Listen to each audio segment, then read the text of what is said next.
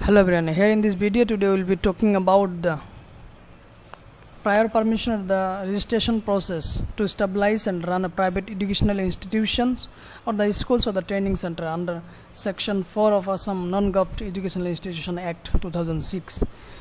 So today we will be demonstrating all the details regarding the documentation part as well as regarding the online process, how we can fill the forms digitally online and you can submit for the approval. So initially you need to go to the uodb.gov, assam.gov.in website. In this website I will be providing the link in the description below. You can directly move to this website, and once you are into this website you will be showing this type of window in which you need to select services. Once you click on online services, from here you will be showing this window which I opened right now. In this window you need to self-register yourself initially. At the time, if you are first time if you are using this portal or this website, then you need to register yourself by putting your email and mobile number, in which you need to also verify the OTP which be sent from this portal.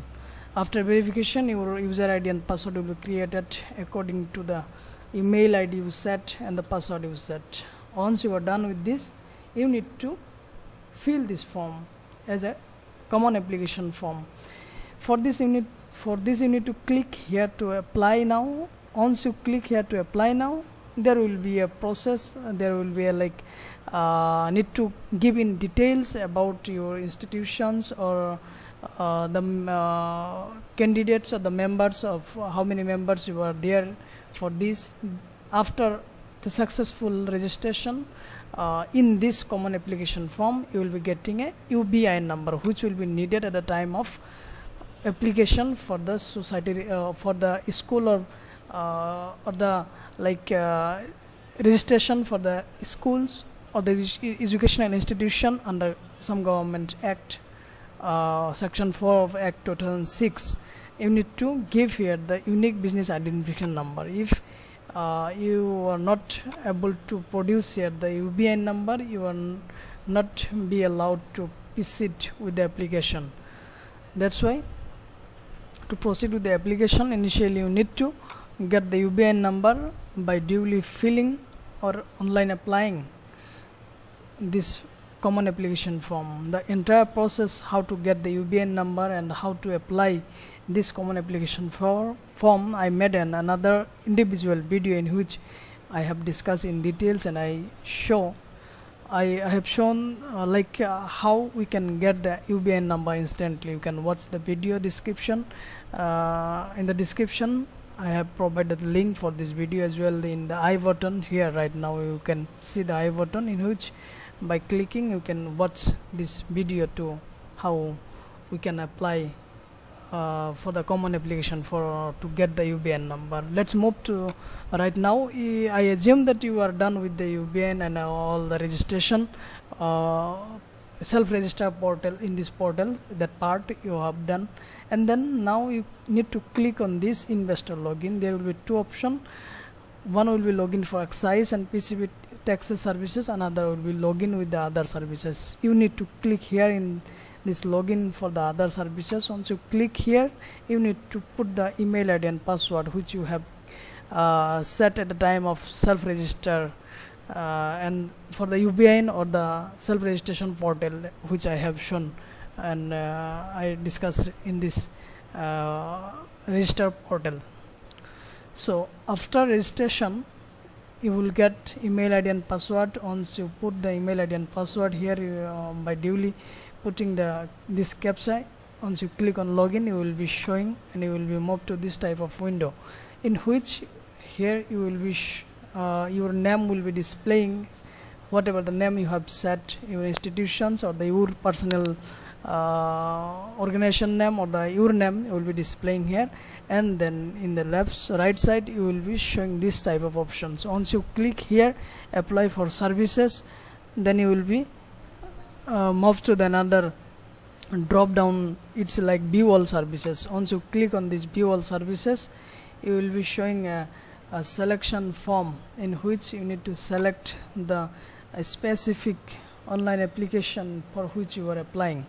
Like if I search here education, you will be getting the all related educational institution or educational private schools, that's all registrations link, and their forms will be displaying here.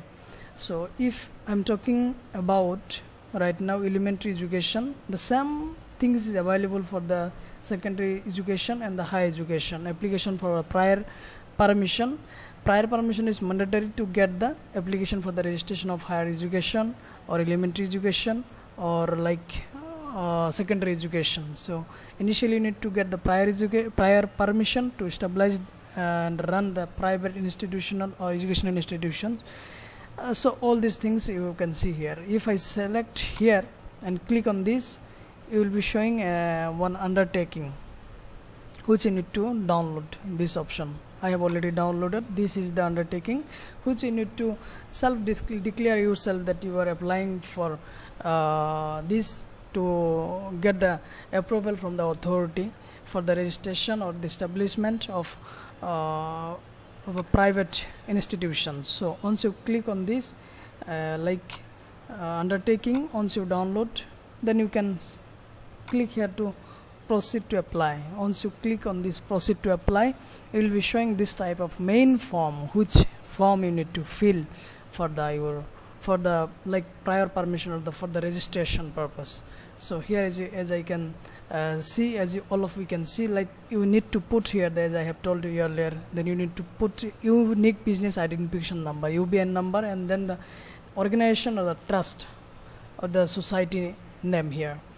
So I recommend all of you to apply from a society, from an NGO, or from an organization, not from the individual side, because if you are applying for the individual side, then there is a less chance to get the approvals from the authority. So that's why you need to create a society.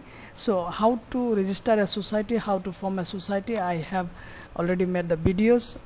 That's all the online process.